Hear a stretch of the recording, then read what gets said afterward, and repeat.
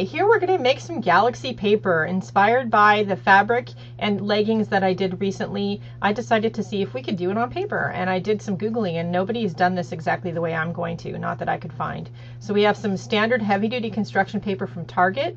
We're going to crumple it up and stick it in this plastic bin and pour some bleach gel on it. Now use a bleach gel, not a regular bleach, because it's too watery and it's going to bleach it too much and get it too wet. You are putting a liquid on paper, so it's going to weaken it, and you want to be gentle and don't be a gorilla. Make sure you have gloves and an apron and maybe even some eye protection. This is not something you should do with children, this part anyway. Take the paper out to a sink. We're in my old studio garage sink, can you tell? Ick. And we're going to open up the paper pieces gently and rinse all the bleach off. Now you can see that the bleach does weaken the paper a lot, and there's a tear there. Some of the colors in this Target heavy-duty paper pad, I noticed, did that more than others. I'm not sure why, but we have a solution for that that's coming up. So just be gentle with it. Remember, you're getting these pieces of paper really wet, so if you're not gentle with it, it's gonna just fall apart. But you want to rinse the bleach off and put them on a cookie sheet like you see there and let them dry. Now you can see all the rips and little tears, and the papers are dry. We're going to reinforce the paper before we do anything by gluing it down to some deli paper. I want to keep the paper thinner and not being able to be manipulated. So maybe I want to someday put them on a journal cover or something.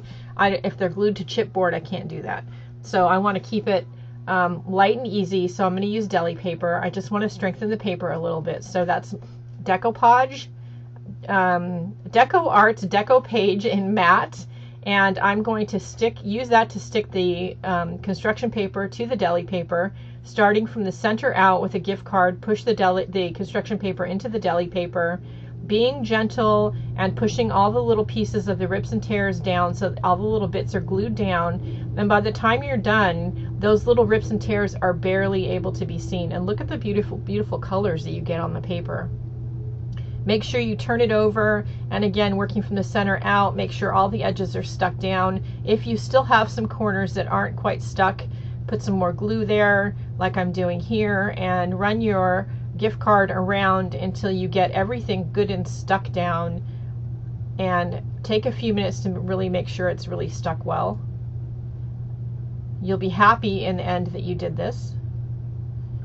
And I do this with all the pieces of paper that I do this way. And you can do this technique with any color of construction paper. It doesn't just have to be black. I've done it with every color that's in the pad that I bought. And like I said, it was a Target Up and Up brand heavy-duty construction paper pad from the kids' art aisle. And I think some of my favorite ones were ones that were not black. And I do a little bit of a flip of the different ones at the end. The black, for some reason, I had almost no issues with any of the black ones tearing that I've done. Mostly the lighter colors tore. So I don't know why that is. It must be something about how they dye those colors of paper. But just be careful. You are getting something very wet that's not intended to get wet. So, and again, this part, you know, you might want to do before you get the kids involved. Do all this part, the bleaching and the gluing to deli paper. Do all this part ahead of time if you're going to do this with kids. Don't let the kids help you with this part. The next part they can help you with. The next part's the fun part. All right, set them aside and let them dry, and then get some paints out and some brushes, and we'll be right back. Okay, here we are, and we've got a few different colors. We've got a small stippling brush, a large stippling brush, and a round brush, and I've got a little plastic cup and some craft paints. Now in the description below, I'm going to just give you a list of all the paints I have in my collection. I'll tell you what colors I use for the page I'm going to demo here, but I've done a lot of these pages, and every single one I've done, I've used a few different colors on. I try to pick a light, medium, and dark of a main shade. Then I pick a secondary shade, and I pick a light and a dark at least of the secondary shade. If I have a light, medium, and dark, then I pick those. And you can see here I decide on blue and purple, which seems to be my standard color theme. I use about 6 colors, and then black and white, and then sometimes I'll add in a neon. And I do add a neon in on here. I add a neon pink. And like I said, I will give you a list of the colors in the description below, but I've got 3 shades of purple there and 3 shades blue basically. And I put small amounts of them out on my plate in order from light to dark, all the way around in a circle, semicircle, with black in the middle. We don't use the white right now. We set the white aside.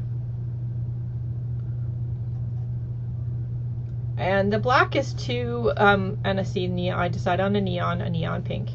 The black is to help us in altering our background a little bit to make it look more galaxy-like.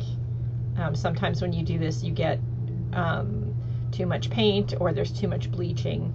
So we are taking a little bit of paint and scrubbing it in with a stippling brush, getting our brush wet with a little bit of water and letting that help us spread the paint around. And I'm just using a circular scrubbing motion, and I'm letting the bleach patterns that we created aid me in where these light colors go and give me an idea of where they should go. I'm not looking to cover them up completely because I want them to help me suggest a galaxy in the end. They do add a lot to the wispiness of the finished piece. And I work my way from the lightest blue to the darkest blue, then I go back to the light colors and I start with the lightest purple and work my way to the darkest purple.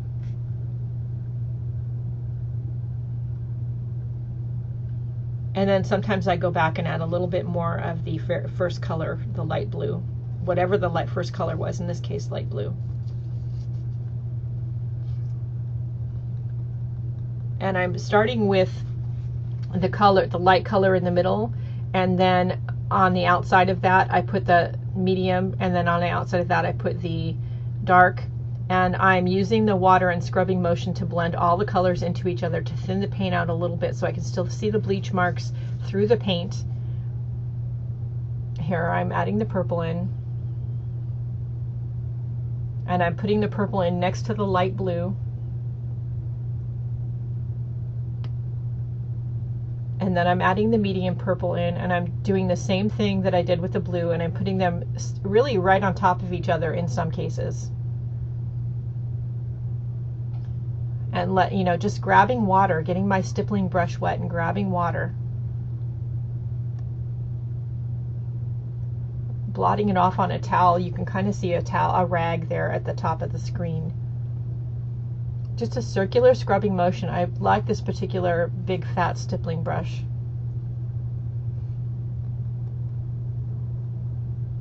Now sometimes when you do this, I get so busy blending the colors and putting the colors on that I forget to leave anything black. Or there's not enough black from the bleach. So that's what the black is for. So here I put some black on there, and then I am using water to thin it out a little bit and blend it in, and to not only darken the background and darken the galaxy painting in some cases, but to also calm down some of those bleach patterns in places where I maybe got too much bleach patterns and they're distracting from what I want the finished piece to look like. So now I'm going to take the small stippling brush and a little bit of the light paint, and I'm going to just dab on and leave these particular kind of streaky marks on there. I'm going to blend some of them, but for the most part I'm not going to. That helps me suggest kind of our nebula and our stars, and kind of gives it a wispy, foggy look to our galaxy. And so I'm going to do it with the light blue in a few different spots.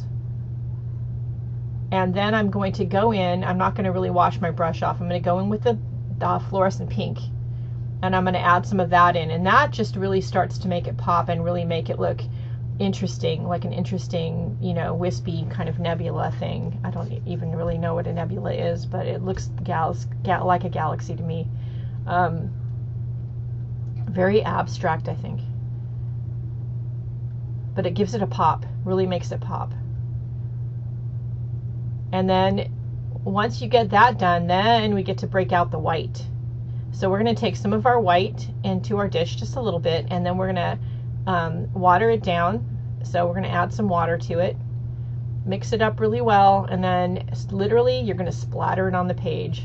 I know that's scary, but you're going to just splatter it on the page.